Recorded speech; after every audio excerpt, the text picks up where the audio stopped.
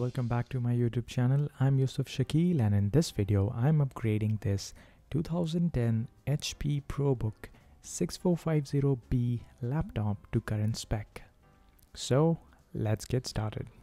This laptop has 320 GB SATA hard drive and it has 4 GB of 1333 MHz DDR3 SODIMM SDRAM, 2 GB in slot 1 and 2 GB in slot 2, and it came pre-installed with Windows 7 Pro, which was launched back in October 2009 and the support ended in January 2020. And it has Intel Core i5-M520 CPU running at 2.4 GHz and can go up to 2.93 GHz with Intel Turbo Boost technology. And it has a decent graphics, but don't expect to play high-end games since it is a very old laptop. And in 2018 I decided to replace Windows 7 with Ubuntu 16.04 LTS and then upgraded it to Ubuntu 18.04 LTS.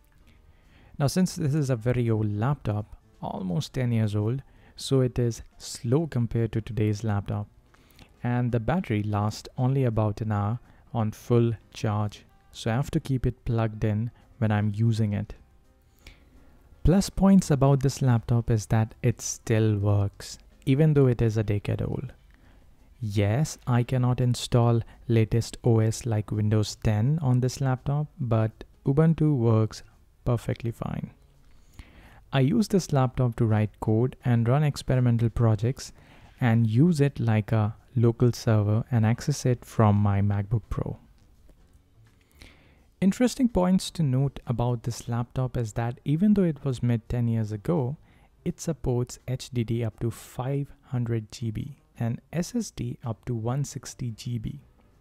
It supports RAM up to 8 GB, 4 GB in slot 1 and 4 GB in slot 2. So I decided to upgrade. I went online, found the official tech specs on HP website, and then went to Amazon.in and ordered 2 4 GB DDR3 RAM and 1 250 GB SSD. Unfortunately, 160 GB SSD was not available at that time, so I went with the 250 GB model.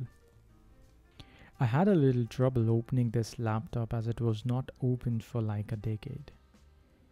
Anyways, there are 2 RAM slots.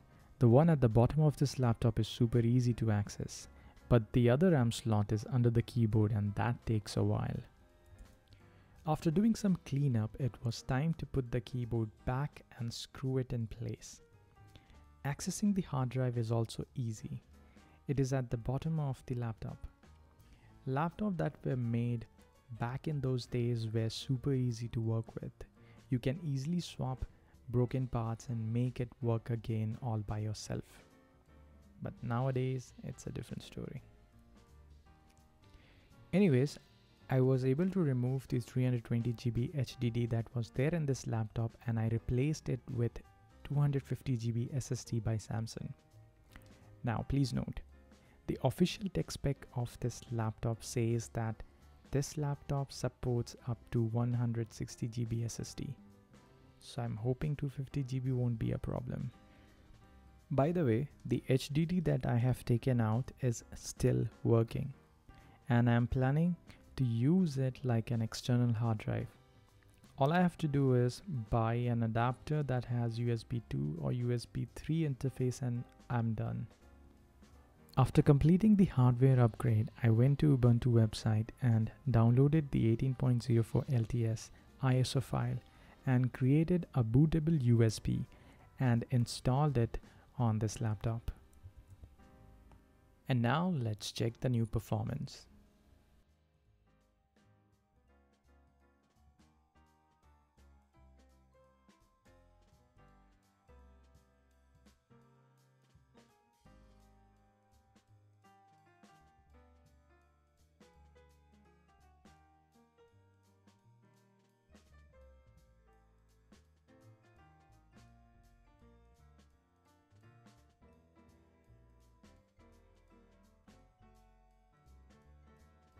Compared to last time, it is now running faster. Alright guys, this brings us to the end of this video. If you find this video interesting, then please like it and please subscribe my channel and click that bell icon so that you will be notified whenever I upload a new video. Alright guys, thanks for watching. I'll see you guys in my next video, and like always, stay happy and keep smiling. Bye.